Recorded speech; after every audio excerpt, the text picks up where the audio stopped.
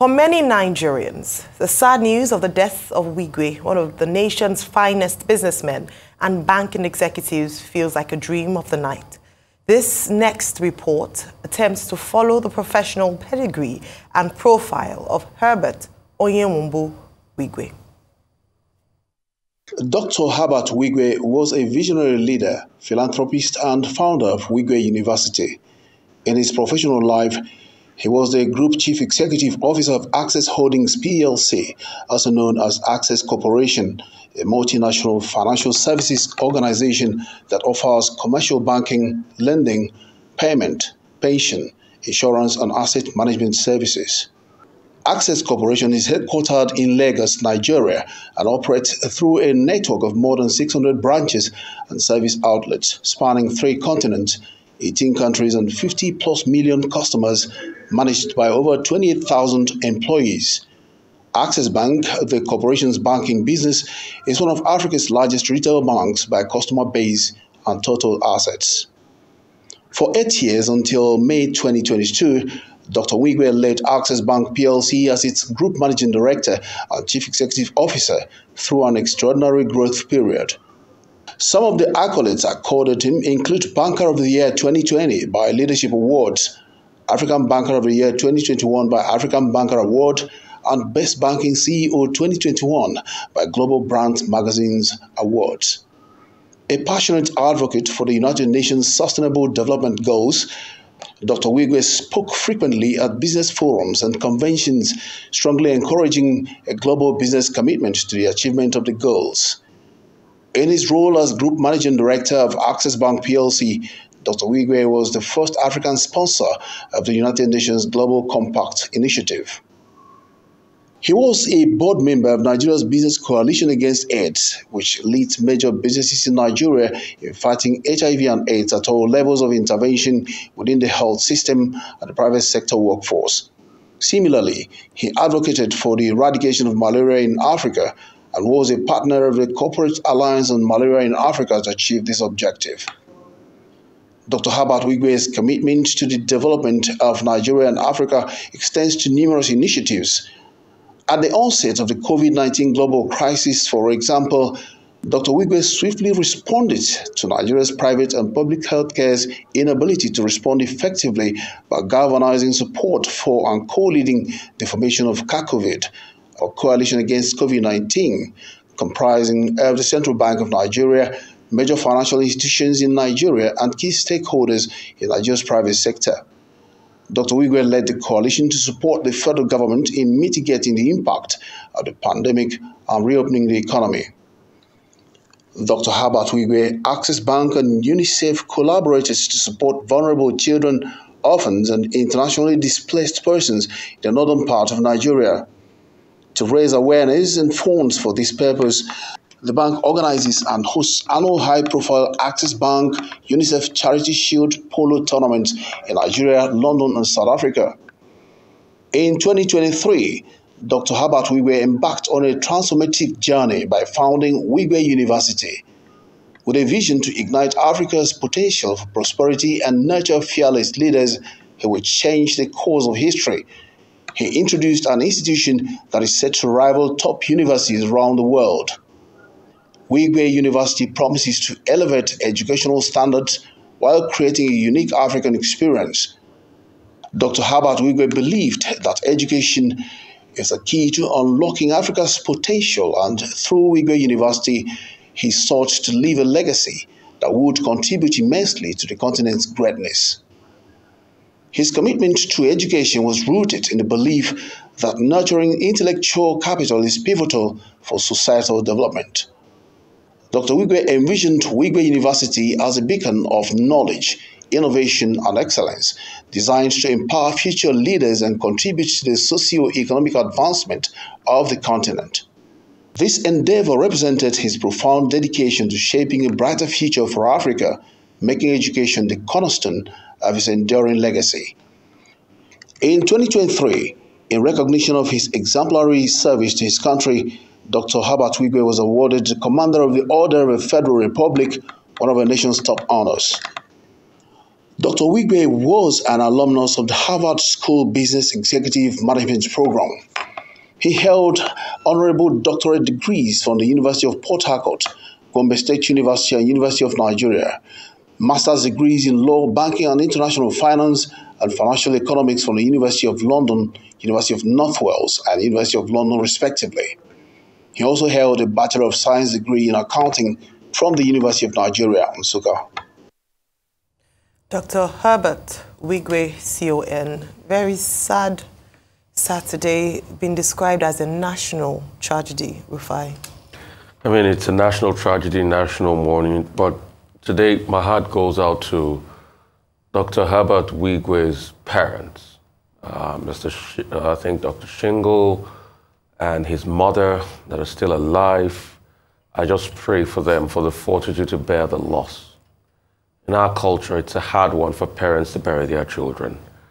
And it's a sad one that they're going through. I just pray God heals them at this point in time. Also for friends, family left behind, children still left behind, I pray for healing at this point in time. I mean, what else are we going to say? He saw it all. In fact, he came, he saw, and will have wanted him to keep conquering and doing a lot to be able to see his dream materialize like the Herbert Wigwe University. But one thing about a dream is once a man puts a foundation down, then everything will coalesce together to make that dream reality. And I'd like to say, you know, most of his dreams must not die. Herbert lives, and his dreams must live too, in through all his endeavor, his charitable works, and university, and everything he stood for. And lastly, because there is no time, I think it's the words of Ibn Sina that rings true, that says it's not the length in your life that matters, but the breadth in your life. Although life cut short at a prime age, but Herbert did have a lot of breadth. And it's that breadth that connects all of us today. Herbert lives, he's not dead. Well, yesterday I had the opportunity on another program, This Day Live, to pay a short tribute to both Herbert Wigwe and Abimbola Ogunbanjo, who died in that crash. And we commiserate with both families, the Wigwe family of Isiokpo in Rivers State, to which Herbert Wigwe was an illustrious son who remained connected with his roots. And one of his last projects was investment in education, setting up the Wigwe University, which was already, admitting students and had appointed a vice chancellor. And that was supposed to be to end up as a major, legacy project. It was not only in the area of education that Herbert Wigwe distinguished himself. It was also very instrumental to the Lagos City Marathon, which incidentally took place in Lagos the same day that he died in that unfortunate incident. In the profile by Arise News, we've also seen that he was a great supporter of many causes. When Nigeria had issues with COVID, like the rest of the world, he was one of the, illustrious persons who stepped forward. Of course, most people know him as a consummate banker.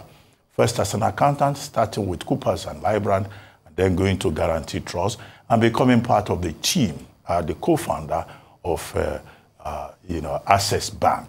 And Access Bank, when he took over in 2014, he grew that business to the very heights. And he ended up as the group CEO of Access Holdings, which became one of the major symbols fulfilling the idea of African integration and becoming one of the our strongest major financial institutions, not just in Africa, but also the rest of the world.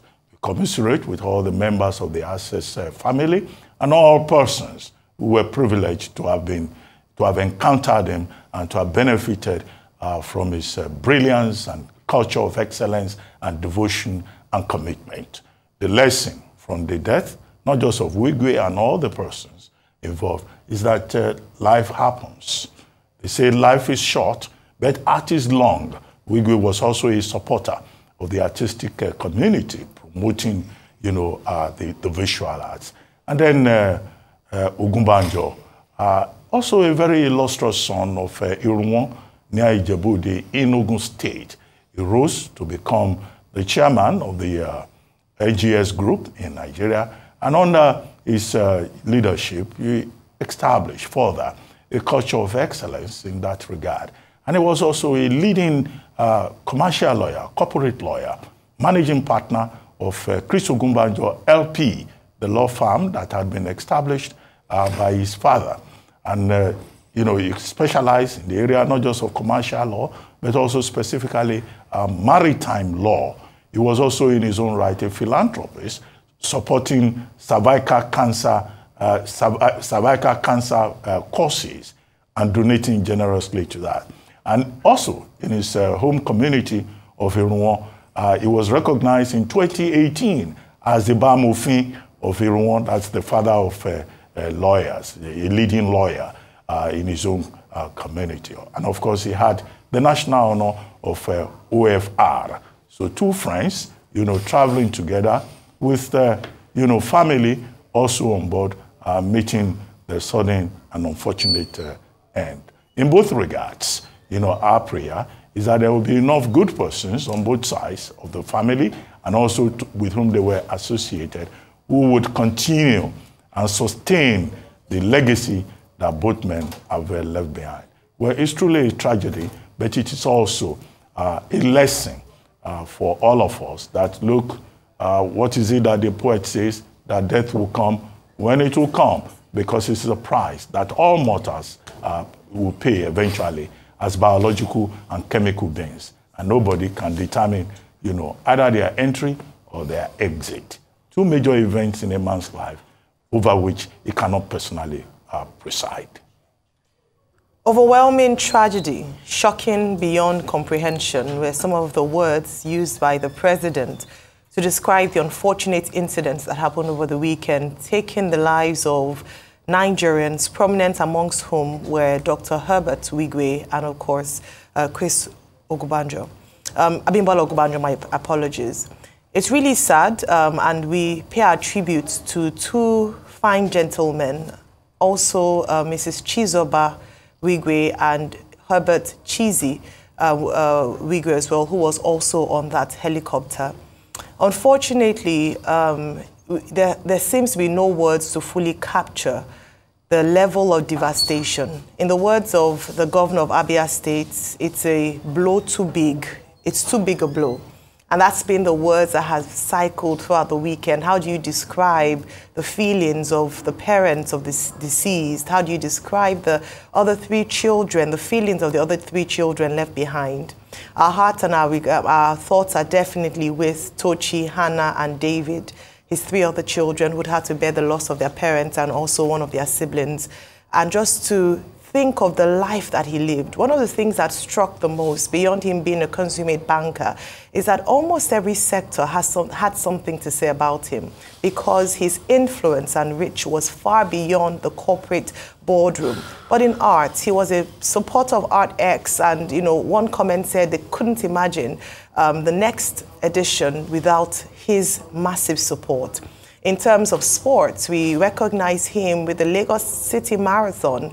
We look at him in the area of philanthropy and the number of lives that Dr. Wigwe touched, just beyond being able to begin to count. Stories have emerged over the weekend of how he has helped people, how he had paid school fees, his passion for education as well, in governance, in social policy, so many areas. And that's been described as a national tragedy, because his life touched almost every facet in terms of the different sectors in Nigeria. In many areas, he was a huge supporter of that.